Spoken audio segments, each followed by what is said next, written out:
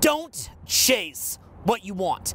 Elevate your game until what you desire chases you. You might have seen this as a common Instagram meme, and whenever I've even reposted that statement as an Instagram meme, I see so many likes because I think so many different people relate to it. So, we're sitting here, Owen and Julien Blanc, gonna be talking to you right now on the topic of what it means to not just chase the person you want, the job that you want, the life situation that you want, and try to hope and pray that somebody who is ignoring you will finally give you the attention that you deserve, but instead to elevate who you are so that what you want chases you. The pattern goes, you get traumatized as a kid, and you learn, oftentimes in codependence, for example, that you have to be perfect for people or to get them to like you in order to feel okay. And when everybody's being nice to you, whether it's a coworker, a boss, somebody who has an opportunity that you might want to chase, a significant other, opposite sex, whatever that happens to be for you, that there is going to cause you to let down your boundaries and chase their approval. And as you chase their approval, they oftentimes become more and more disrespectful of you. And the reason why is because people value that which they have to invest in, right? It's like they say you don't fall in love with the person, you fall in love with your investment in the person. And the pattern basically goes that you let your boundaries down to do anything that you can to please this person. They simply can't process it because, again, people only value that which they have invested into. Most human beings can't even process valuing something they didn't invest into. And then from there, what you have is then, in order to engage the person when they're not being, feeding you back any good energy, or at least not what would be fair, you have to let down your boundaries. Well, as you let down your boundaries, you're investing more in them. You're just doubling down on them all the time, but your boundaries are down. And then what winds up happening is then they can traumatize you. They can pump you full of low vibration energy. They can put little traumas into you. They can disrespect you. And over time, you start to question your own worth. Well, here's the pattern. As you're questioning your own worth, you're fighting harder and harder to please these people whose approval you want so desperately. And as with these boundaries down, they can pump you full of more low vibration energy. And before you know it, you don't even know who you are anymore. Now, the whole idea of build yourself up, elevate your game till what you want chases you, here's what happens. You put up a boundary. You say, you know what? If you're not going to play fair, that's okay. That's completely fine. No animosity whatsoever. Totally cool. But I got to do my thing too. It's okay. So you do your thing. You put up the boundary to that kind of behavior. And then what you do is, and here's the key, you use the opportunity cost. You use the opportunity cost of time, the time capital, emotional capital, mental capital, thought capital, energetic capital. You reallocate that into building yourself up. And here's the funny thing. If you're Hugh Hefner, do you think anyone's going to be mean to you when you're at the Playboy Mansion party? R.I.P. Hugh. Classic dude. Do you think anyone's mean to Hugh Hefner at that party? No, they're going to placate him. If he says, let's do something together, they're going to do it. But those same people that are being nice to Hugh Hefner, they're probably complete jerks to other people. So which one are you? If you can evolve into your fullest potential, those same people that treat you like dirt will be nice to you. It's not really the best way to live life. It's a little bit competitive, but it's also reality. You got to be aware of it. The main key is your emotional health here. Are you staying emotionally healthy by having boundaries? And again, the allocation of time, energy, focus, any amount of time that you're spending dwelling on how to get someone to give you approval because you're traumatized, codependent, you need their approval, that same time could be spent building yourself up to where that person wants your approval. So you've got to become aware of that, and that's what that meme means. And so much of this, again, why do we pump things like transformation mastery? We talk about these concepts because the root of it typically is in that trauma, and you're looking to others to somehow get through the day. Yeah, not just trauma in terms of you lowering your boundaries, but also a certain unconscious addiction to willing to repeat what that feels like, to be taken advantage of, people like pumping you with low vibration energy. That usually links back to some kind of event in your childhood, and there's this unconscious need to repeat that event. And people are always like, what do you mean, like needing to repeat something that I don't like? Yes, you get hooked on it. Whatever you experience the most, and usually, again, it goes back to past trauma, you get hooked on that. So if there's a pattern in your life of, say, people using you, or you chasing people, and people kind of taking advantage of that you're just always there for them, always putting yourself on a limb, like anything to do, like the little people pleaser, codependent person, there's a certain addiction to what that feels like. Like, right now that you're probably going a little too far, and people are taking advantage of that. Like, gun to the head, tell the truth, You're like, yeah, you're right. You know, in my relationship here with my friends, with my boss, my coworkers, I do go a little too far, and you have all your rationalizations, but gun to the head, you know. And there's a part of you that kind of likes it, the chasing, and even the disappointment that comes from it. There's a certain emotional addiction. So tuning into that and letting go of that addiction is key. And if you want to go deeper, as you said, like check out programs like Transformation Mastery. Those teachings tell you exactly how to do so. But that is definitely one huge part of it. And the other big thing, when you assert that boundary, and you're going to feel it, you're like, you know what? Those people are taking advantage of me. I got to assert that boundary. Enough's enough.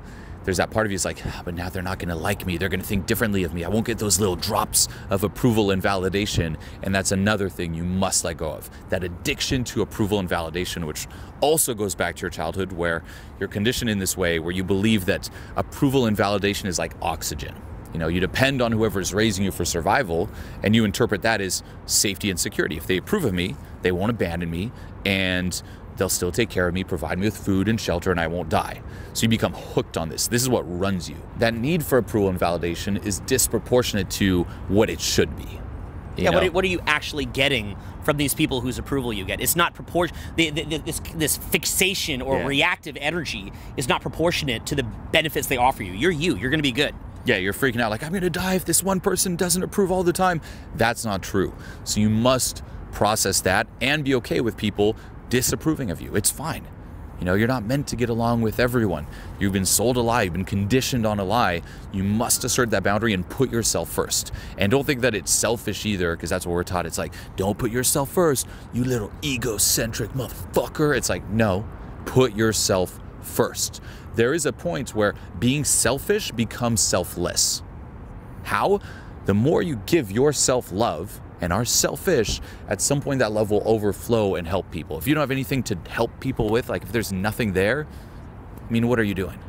You know, so assert that boundary, learn how to cultivate self-love, how to cultivate independence.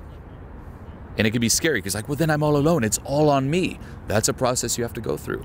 And then from there, you're going to notice those same people and other people who are at a higher level chasing you and wanting to be around you, and those relationships and your life situation will be much more beneficial for you. So a major resistance point that you might be feeling towards working on yourself, building yourself up, rather than chasing everybody for their approval, is that you feel like you're not helping them enough.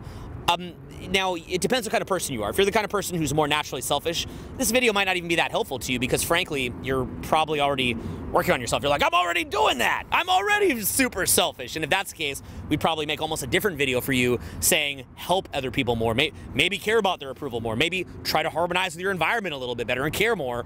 We'd be giving that video. You know, spend more time auditing how you're making other people feel. This is more for the codependent person. More for the codependent, less for the narcissist. So if you're somebody though who struggles with this, who says, well, I love these people in my life and I care so much about their approval, and I'm so frustrated that they won't you know, send me back that love and affection and goodwill.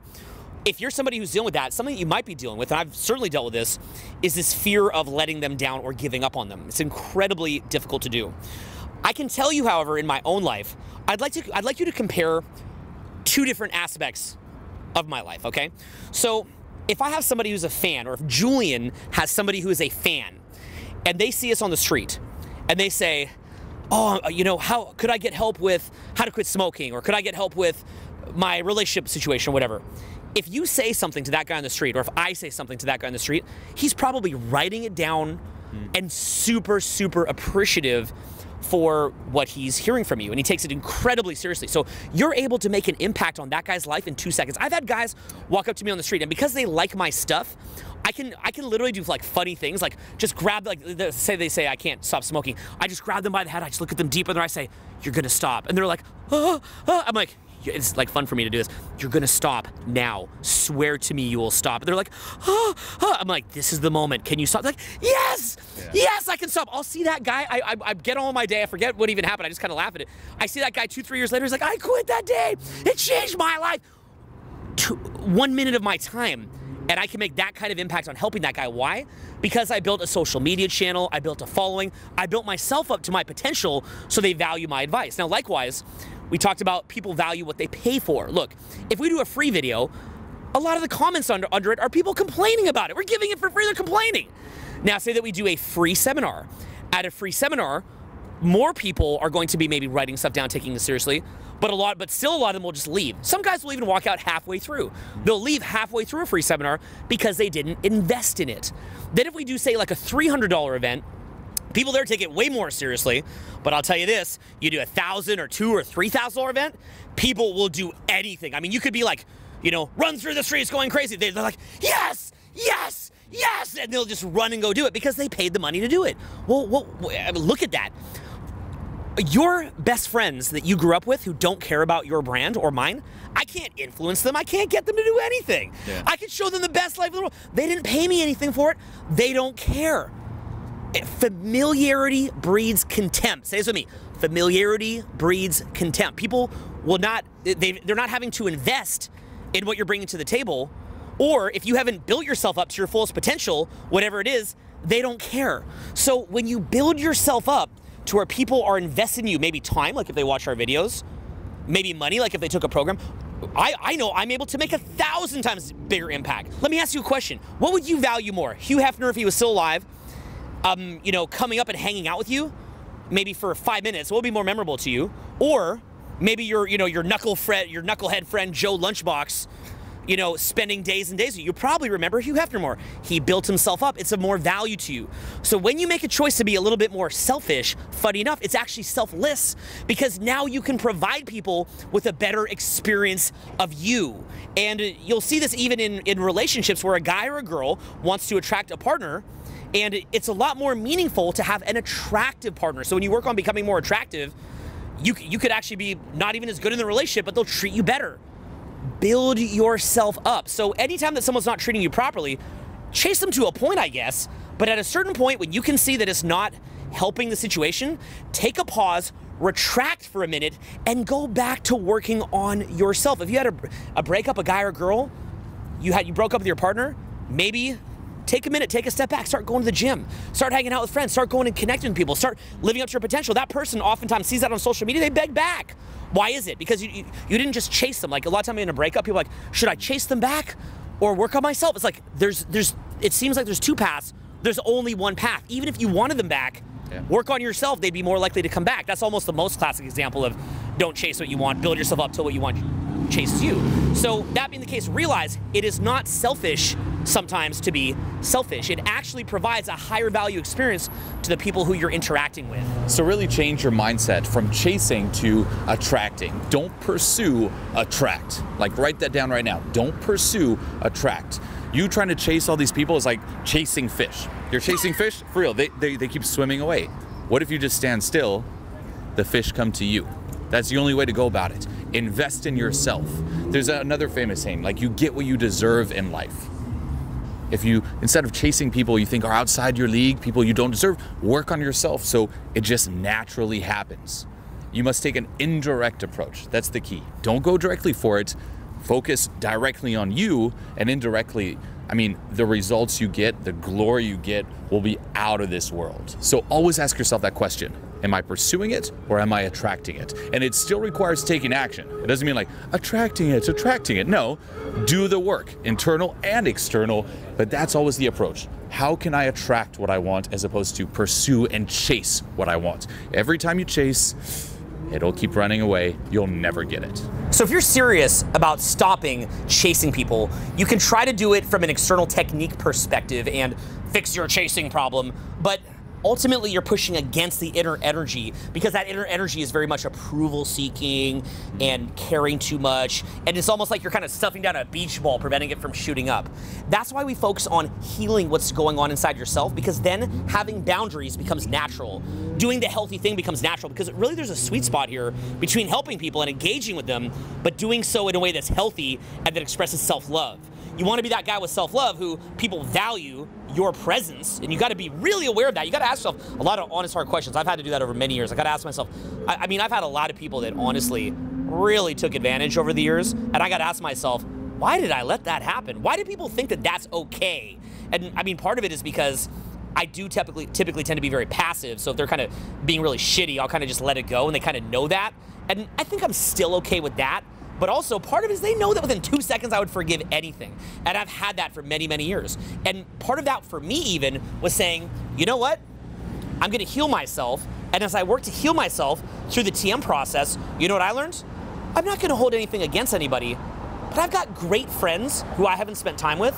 Maybe I haven't seen my kids enough. Maybe I haven't called my family. And instead, I'm gonna focus on them.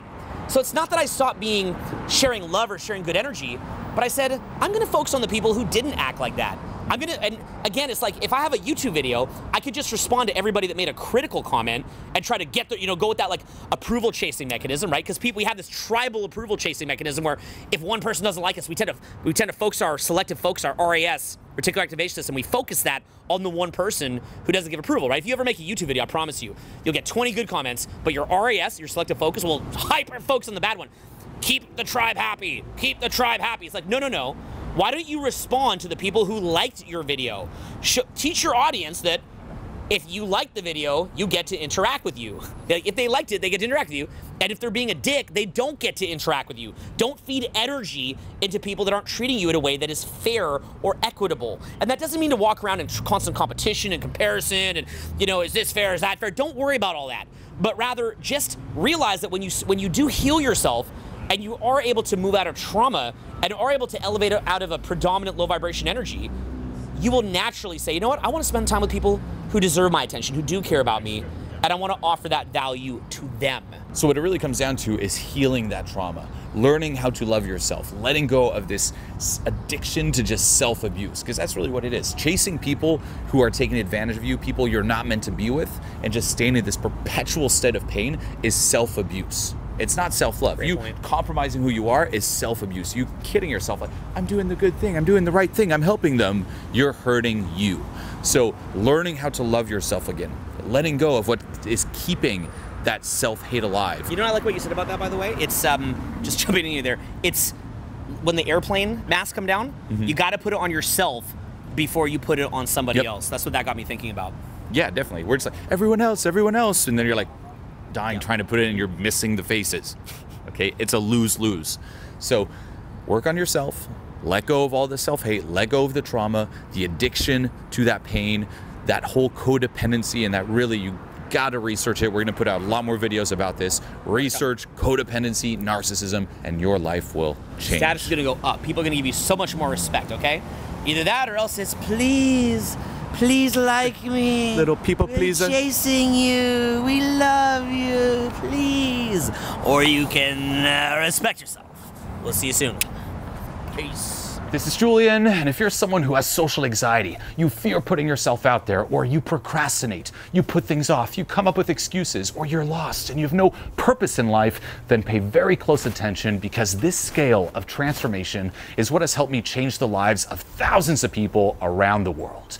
Now, I want to help you identify exactly where you're at and give you customized feedback and action steps to get you moving up fast. Don't be one of the people who just dabbles around in the dark trying to figure it out on their own. Jump on a free call with myself or an expert from my team and let us help you. Just click the link below this video, tell us a little bit about yourself, and we'll be reaching out very soon. Click the link right now and let's do this.